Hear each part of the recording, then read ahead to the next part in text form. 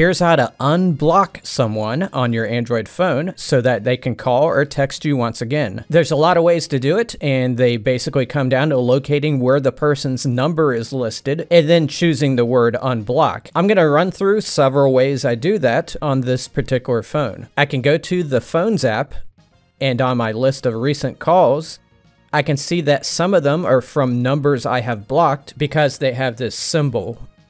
I can tap the words beside the symbol and tap unblock and then confirm. The same goes if I jump to one of the other tabs here, like missed calls. Another way to do this is to select the three dots and then settings and blocked numbers.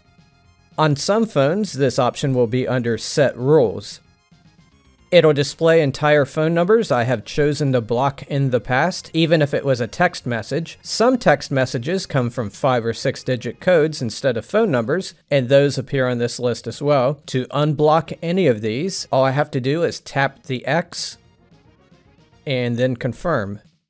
Or I can go into my contacts and find the profile of the person I blocked. Assuming I have a profile for them, I open their profile, and at the bottom is an option to unblock numbers.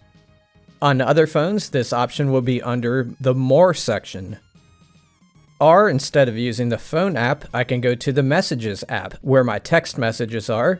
I can tap my avatar in the top right, and go to Spam and Blocked, and then find the conversation of the person I blocked, tap on it, and the unblock option will present itself. This is Google Messages because I have a Google phone, but your phone may have something similar. If you found this tutorial useful, please leave a like. Thank you for watching.